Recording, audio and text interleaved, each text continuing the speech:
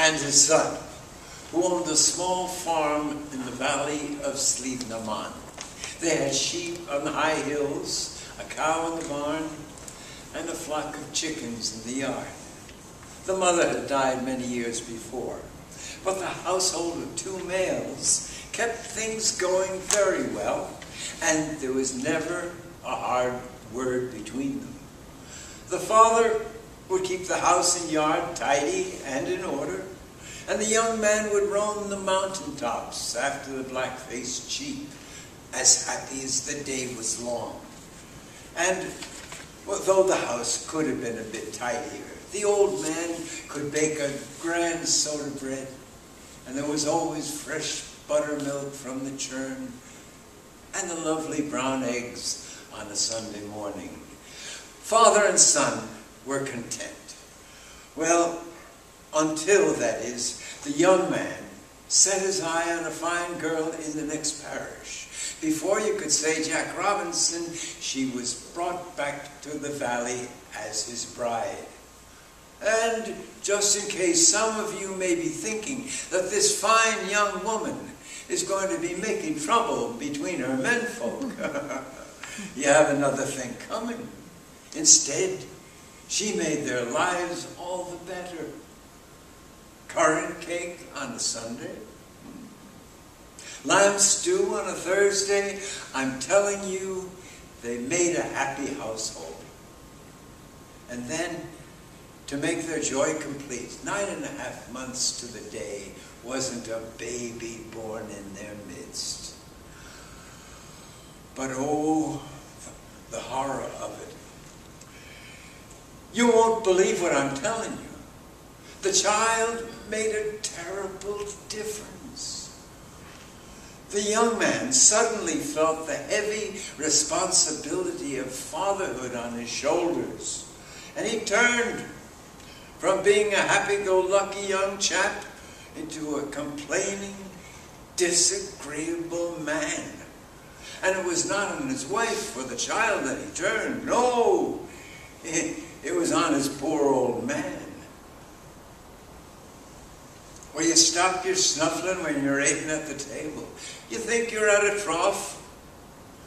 Stop spitting in the fire. You'll teach the child bad manners. You know you're getting too old for the yard work. You move like a snail. And on he would go, whining, complaining, until he would have given you a pain just to listen to him. And all this time, the poor old father said nothing, doing his best, trying to stay out of his son's way, trying to eat less, trying to disappear in the evening, no matter how cold it was, so he wouldn't take up any more room by the fire. Finally, one night, the son ups and says, "Father, there's nothing else for you. The house is getting too small for us all. There's food only for us. It's to the poorhouse you'll go tomorrow." And his wife tried to speak to him, but he thundered, "That's final!" Well, the next morning he says to Mary, oh, that was the wife's name, Mary, "Get down that blanket that you brought with you for your dowry, and we'll give it to Dad to take with him." And with many a sad glance in the old man's direction, Mary tearfully brought down the lovely woolen blanket that she'd woven with her own hands. Now, in those days, blankets were woven so long that they'd be double on the bed when laid flat. And when himself saw the glory of that blanket and the fine length of it, he changed his mind. Oh, that's too good a blanket to take with him to the poorhouse. Cut it in half. This time, Mary was ready for him. "I'll do no such thing. I brought this blanket into the marriage, And your old man has been kindness itself to me all the days I've been here. You'll give him the whole blanket, and that's final. And the young man, hearing the note of authority in her voice, was about to nod his head in agreement when suddenly, from the cot on the hearthstone, there came a small, piping voice. "Daddy!" It was the newborn baby talking.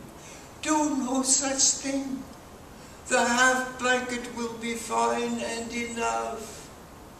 But, Mommy, be sure you put away the other half in a safe place, for I'll need it when I'm sending my daddy to the poorhouse."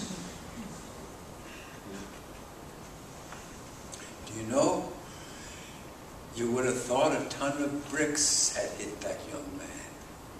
"Here, Father, sit by the fire. Make yourself comfy. Mary, put the whole blanket in the top cupboard. Make a cup of tea for us all."